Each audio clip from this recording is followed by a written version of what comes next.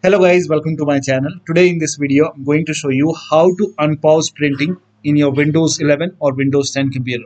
Now for this, copy this command. This command is provided in the video description. Now once you copy it, open run box. So type in run in Windows search box and then click on run app. And once run app is open, now paste the command over here and then click on OK. Now this will open devices and printers. Now over here, make a right click on your printer. So make a right click on your printer and then click on see what's printing. And over here, go to printer and then make sure pause printing is unchecked. So you have to uncheck which says pause printing. Now this is unchecked now. Now this is how you can unpause printing in your Windows 11 or Windows 10 computer. So that'll be all. Thank you so much for your time and please like this video and subscribe to my channel.